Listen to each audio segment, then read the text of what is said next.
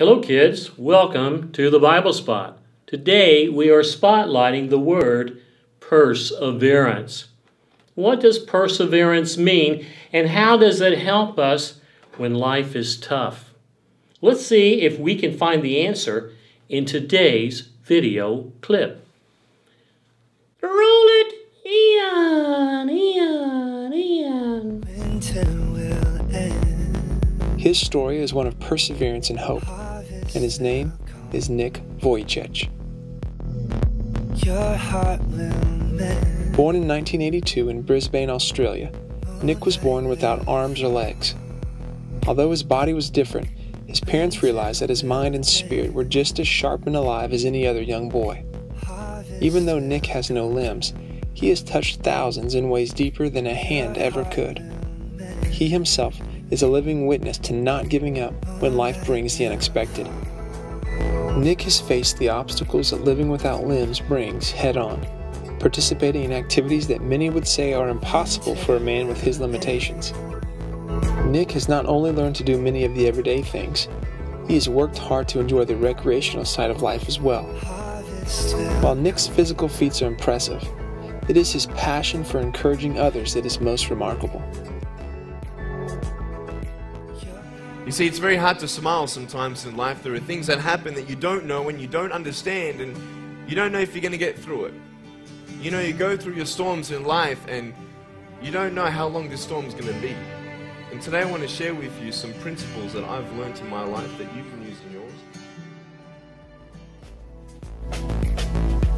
Good morning. Nick travels all over the U.S. and the world, encouraging youth and adults alike to never give up. His perspective is powerful.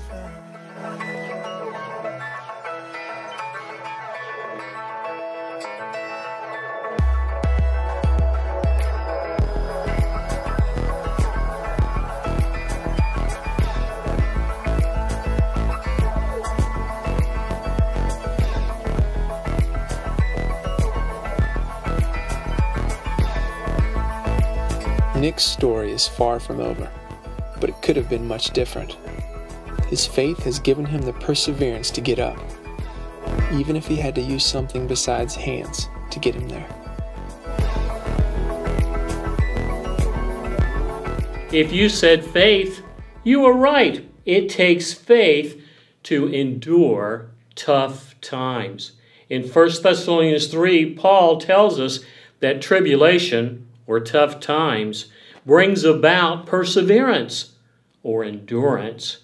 And in checking in on the new converts in 1 Thessalonians 3, Paul discovered that they had found faith and love, and they were growing in the Lord. The chapter teaches us three important things. Number one,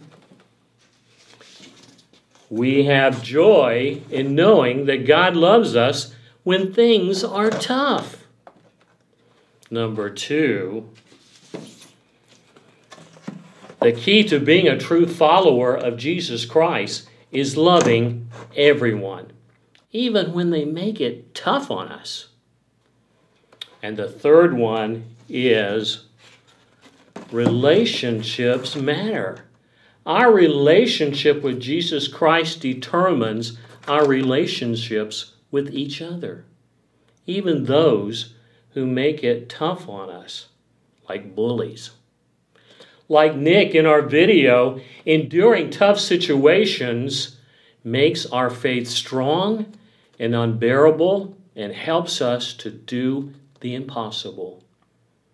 The new converts in 1 Thessalonians 3 were enduring tough times, and their faith was becoming unbreakable.